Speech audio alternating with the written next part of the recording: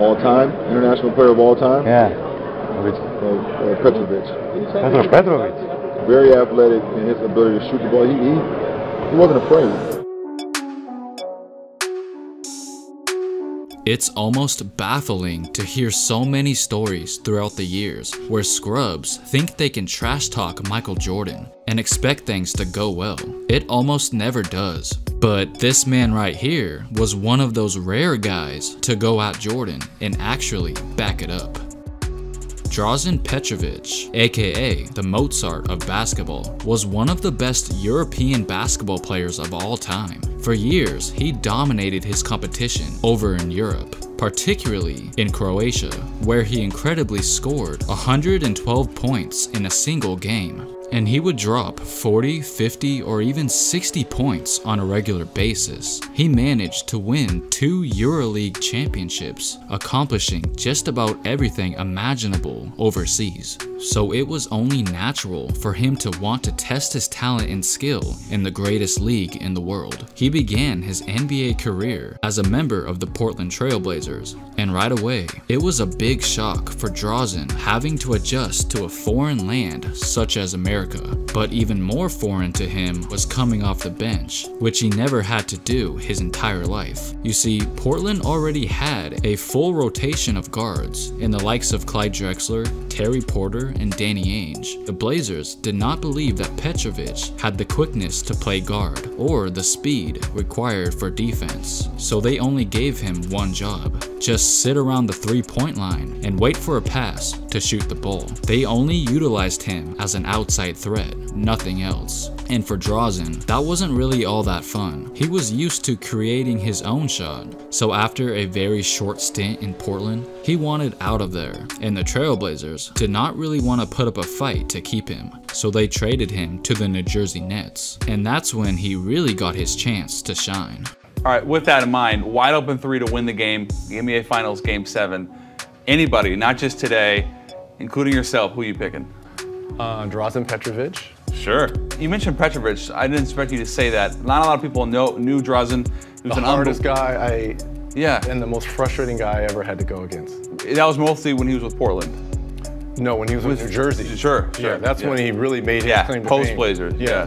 He got traded from Portland and went to New Jersey and became an all-star and the best shooter I've ever played against. Yeah. People say his work ethic was similar to Michael Jordan's. He was determined to show the NBA world what he can do, and as soon as New Jersey inserted him in the starting lineup, he broke through and became one of the best shooting guards in the league. He went from averaging just 7 points per game with the Blazers, all the way to 20 points per game almost instantly with the Nets. He never backed down from a challenge and feared nobody, including Michael Jordan. During a time when just about every player viewed him as a god, Drazen didn't care.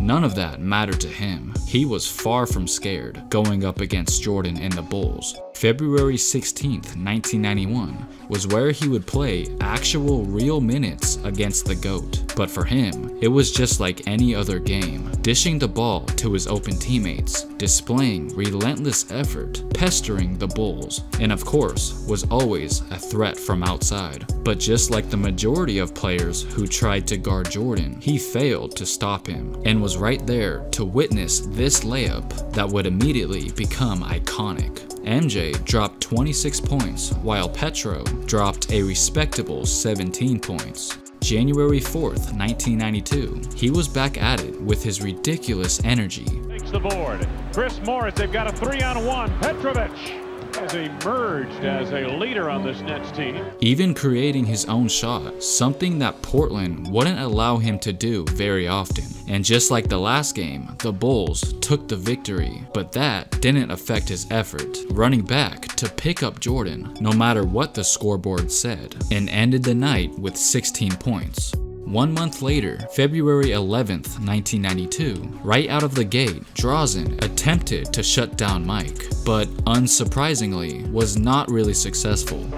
He did pretty well though, right? First time, look at this alley-oop. Oh, that's a guide goal. And I know you have great retention. If he makes these, you're in trouble. But that didn't stop him from also putting the ball in the basket.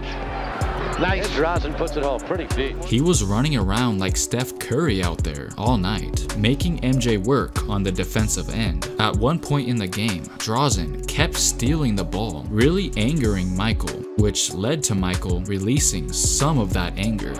Still is. Throughout the next 2 years, they gave the fans some highly entertaining battles. Petrovic trying to beat Jordan. Now Pippen, he does, and what? Boy, when he gets an angle, Spencer, he understands. He could end up with 40. Jordan from deep. Anderson is there. The long lead, Petrovic. Scottie Pippen trying to feed Jordan. Denied by Petrovic. 6 to go on the shot clock. Jordan for 3.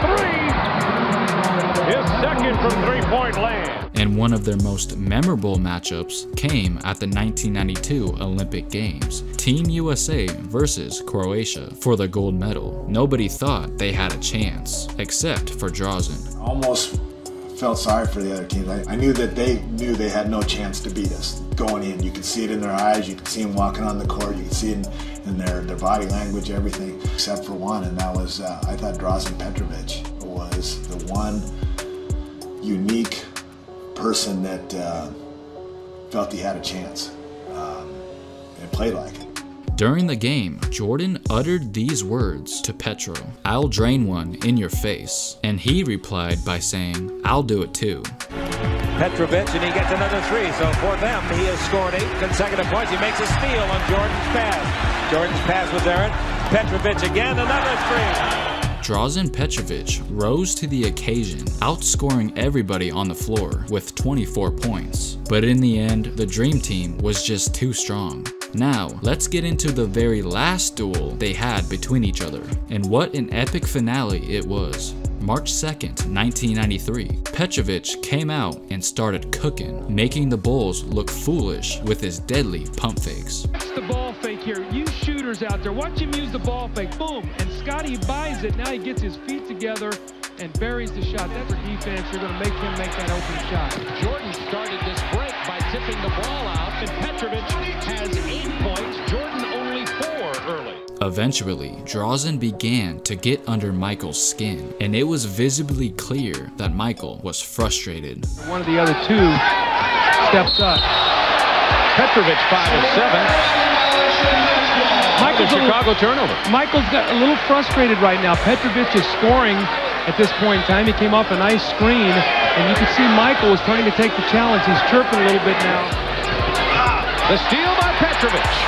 Drazen was not gonna back down from MJ, getting physical with him when most people wouldn't dare. As always, MJ still did his thing. A little trash talk wasn't going to detour his confidence, and it was evident that Drazen was oozing with confidence as well, sending a message to Jordan that he will fight till the end. Although Jordan and the Bulls won every single matchup they had with the Nets, Petro made sure to always go down swinging. Even though Petrovic did not pose a real threat to Jordan when it came to competing for championships, he definitely was something to worry about. He was beginning to show promise that maybe he could be on MJ's level. Until suddenly, it all came to a tragic end. On June 7th, 1993, Drazen Petrovic died from a car crash in Germany. He was only 28 years old, just reaching his prime. The NBA and its players extend heartfelt condolences to his family and friends.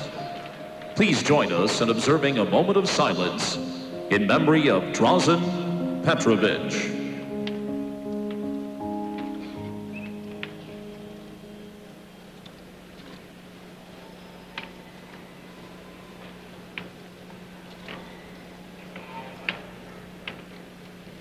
And here's what Jordan had to say. Quote, "It was a thrill to play against Drazen every time we competed. He competed with an aggressive attitude. He wasn't nervous. He came at me as hard as I came at him. So we've had some great battles in the past, and unfortunately, they were short battles. his legacy helped pave the way for European players to have more opportunities to showcase their abilities in the NBA. And his impact on the sport of basketball is still felt to this day. Did you feel any kind of legacy from Dražen Petrovic, the late great Dražen Petrovic, while you were at New Jersey? Oh, he was a legend.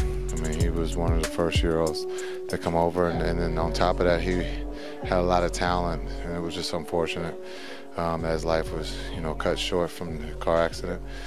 But he was a guy who played hard and enjoyed the game of basketball. Did you ever play against Dražen Petrovic, the late great? I had to guard Dražen. That was not fun. Amazing player. Alright guys, thanks for watching. I would really appreciate it if you would hit the like button on this video and make sure to subscribe if you haven't already.